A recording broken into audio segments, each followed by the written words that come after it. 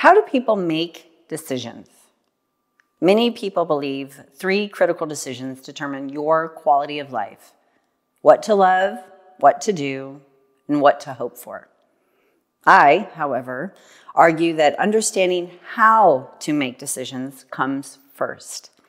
Only then can you truly value what you love, find satisfaction in what you do, and ensure that what you hope for is realistic.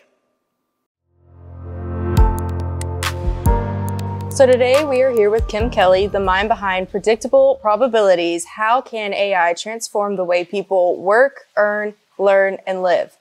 So Kim, what inspired you to write this book? Honestly, my family, my life, the companies I've worked for. I think just my life experiences.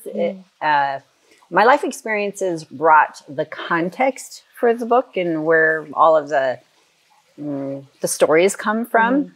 But the why is maybe I have a little bit of a superhero thing going on that I just want to inform, the next generation about how they can use technology to really level up life in a way that maybe older generations didn't like. They don't think it's possible, or maybe they're just afraid of. So yeah, maybe that's really it. I have like a savior complex. I don't know. I love that. Well, we need somebody to teach the new generation about AI. So that is perfect. Something more than how to use TikTok, but how does TikTok use you? Maybe that's a good point. Yes, that's a good way to phrase it. What would you say was the most challenging part of this whole writing process? When you write a book, at least for me, the hard part was taking Kim conversation style out of the book. And thank goodness for my co-writer, who is just an experienced person at writing books and basically helping people with lots of ideas, put them into a readable book. So I think that was really the hardest struggle for me is making it a book and not just a very long-winded conversation. Not just all Kim's thoughts onto the pages. Yes. Yeah. That does sound hard.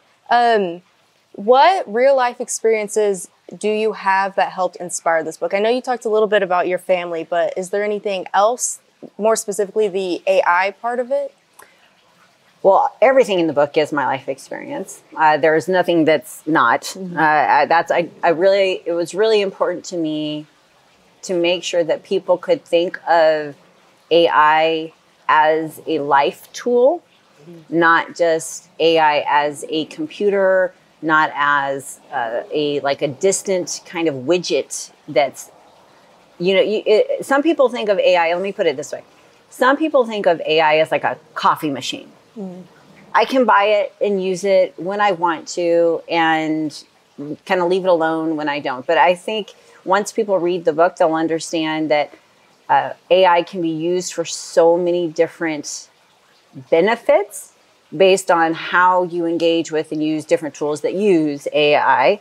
Everything in the book is from my work, personal experiences, and it really is just intended to show people how in each one of those situations that I have been in as a chief HR officer, as an HR consultant, as an operations leader for the Fortune 50, as a mom, as a sister, as a daughter. Like, you find all of these different use cases in life where, gosh, if I had something as sophisticated and knowledgeable and resourceful as what AI can be, it could have made decision-making a whole lot easier. It just could have made life a whole lot easier. It probably could have saved me lots of money too, right?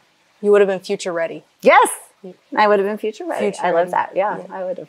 So what would you say is kind of the central message of this book? Don't be afraid of AI. That's a good one. I think, and take time to educate yourself on what AI is. I think those are just the two messages. So is that kind of what you would hope the reader would take away, is don't be afraid of AI? Is there anything else you would want them to take away from reading your book? Maybe curiosity and a sense of genuine curiosity about what is this thing that people are labeling as AI How do I break into this world of different tools that build up to AI?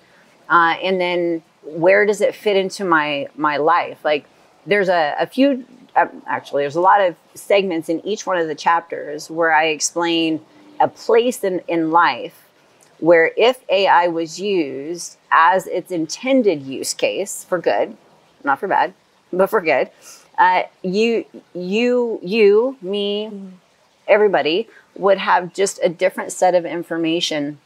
And that part to it is what I want people just to take away. Like, oh, like if I was sitting at work and I was really bugged out about this, and from 1990 until I don't even know, probably last year, we all thought like the internet was the way to solve our problems. Like you type in a search and now I totally know, and now I'm wiser. Well, and that's TikTok for everybody too. Yes, you're totally right. So now it's like, how do we take this superficial level of data and now really get into intentional questions, basically looking forward into consequences, unintended consequences. That's the kind of, I guess, aha that I hope everybody gets. I love that. That is very good.